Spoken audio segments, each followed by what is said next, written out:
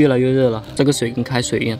Hello， 观众朋友们，大家好，我是一鸣。我想问一下大家，你们有住过自己家的阳台吗？我经常看到有小伙伴叫我在阳台生活24小时，其实我也很想体验了，但是条件不允许。要不我们在房顶快乐的生活24小时吧？今天我打算24小时住在房顶上面，当然不是这个房顶，是这个房顶。我一直都很想体验一下住在房顶上面是什么感觉。刚好我这里有个房顶，也算是物尽其用。我给自己制定了一个挑战规则：24小时我会生活在房顶上面，在房顶上面我可以做任何事情，但是不能使用手机。当然，为了征服这个房顶，我准备了一些装备，有一张床、一些吃的、玩具、杀虫剂，还有烧烤架。最后我还带了一把雨伞，因为我每次在户外拍视频都会下雨，只要有了雨伞，我就不用担心下雨了。现在是北京时间5点09分，我们挑战开始吧。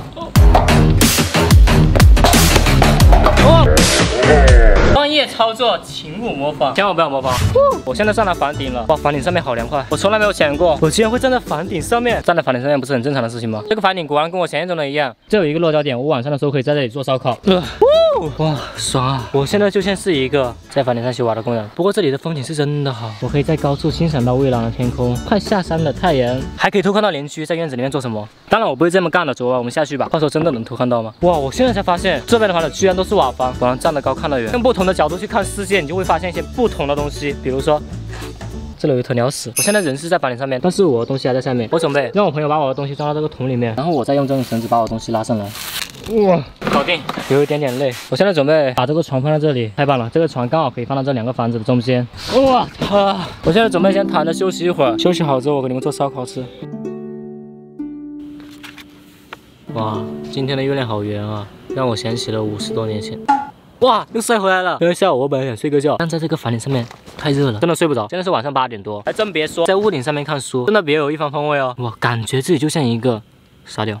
谁有事没事会跑到屋顶上来看书哦？真的是。不过我今天发现，我周围的邻居都睡得好早啊。你们看，他们都把灯关了。不过也能理解，年轻人都出去上班打工去了，只剩下一些老人还有小朋友在家。对，我今年8岁了。哇，好想上厕所啊！哇，肚子好痛啊！哇，突然之间肚子好痛啊！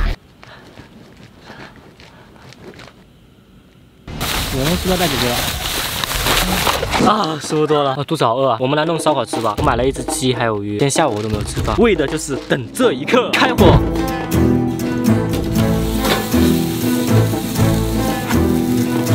这火怎么那么大？鸡烧起来了。这是我第一次自己做烧烤，应该也是最后一次。不过这个鸡虽然黑了一点，但是它的味道肯定好吃。拿个鸡腿试一下味道。好吃啊，给我朋友试一下。来，接着味道怎么样？好不好吃啊？好吃啊！坐在房顶上面吃烤鱼，好享受啊！不过要是能凉快一点就好了，但是千万不要下雨，只要不下雨，我就能顺利的完成这个挑战。啊，我就知道，我挑战怎么可能会这么一帆风顺呢？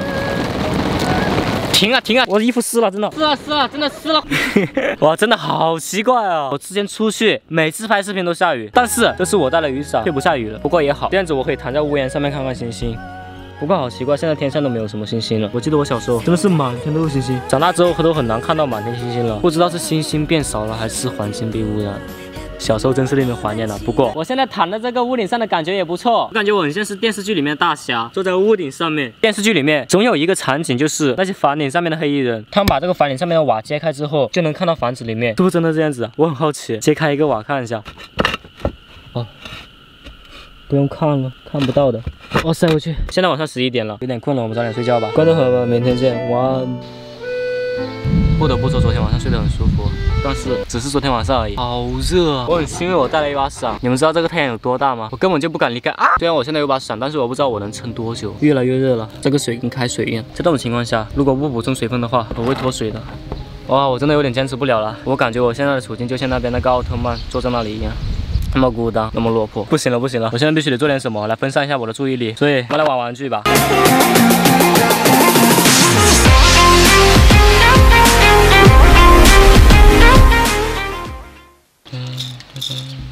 好无聊，这飞机玩具我根本没有怎么玩，而是我一直在这边看那些路人走过。我发现从这条小路经过的都是一些老人还有小孩哦。说实话，晒了一天太阳，我现在真的很想跳进那个泳池里面去洗个澡。但是我们挑战还没有结束，我不能下去，在这个房顶上面都没有什么好玩的事情做了。再这样下去的话，等下又要泪目了。我们用这个钱来钓鱼吧，作为我们的鱼饵来钓路人。不过我们对象是老人还有小孩，如果他们走在路上遇到一件天上掉馅饼的事情，他们一定会很开心吧？快乐是会传染的。如果他们很开心的话，我也会很开心。我们现在就开始，我们先把鱼饵放下去，然后我们等鱼上来。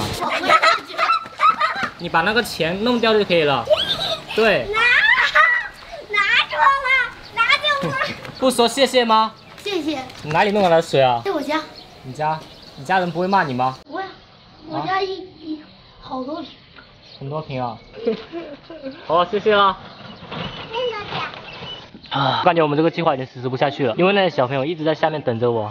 还带了一群小朋友过来，哇，这样子我们就没有办法继续钓鱼了。太阳快下山了，时候应该也不早了，6点钟了。